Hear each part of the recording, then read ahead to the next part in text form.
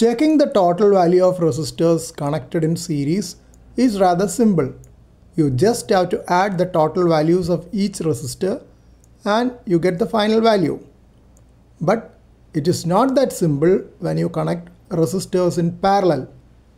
You have to take the inverse value of each resistor, sum them up, and finally get the inverse of the sum to get the final value of resistors connected in parallel.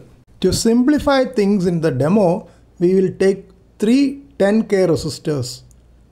10K resistor has a brown band in the beginning representing a color code of 1, followed by a black band representing 0, and then an orange band representing the multiplier of 1000 or 10 to the power of 3.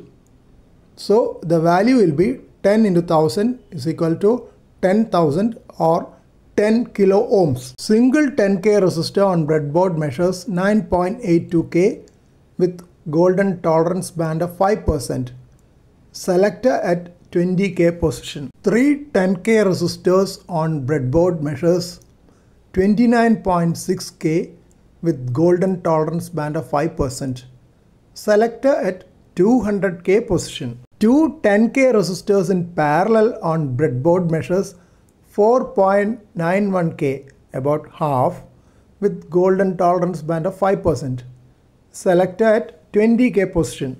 Three 10K resistors on breadboard in parallel measures 3.2K, about 1/3, with golden tolerance band of 5%. Selector at 20K position. Same value of resistors were used for simplifying the calculations so that it is easy to check by mental calculation. If different values are used, it will be more difficult to calculate like that.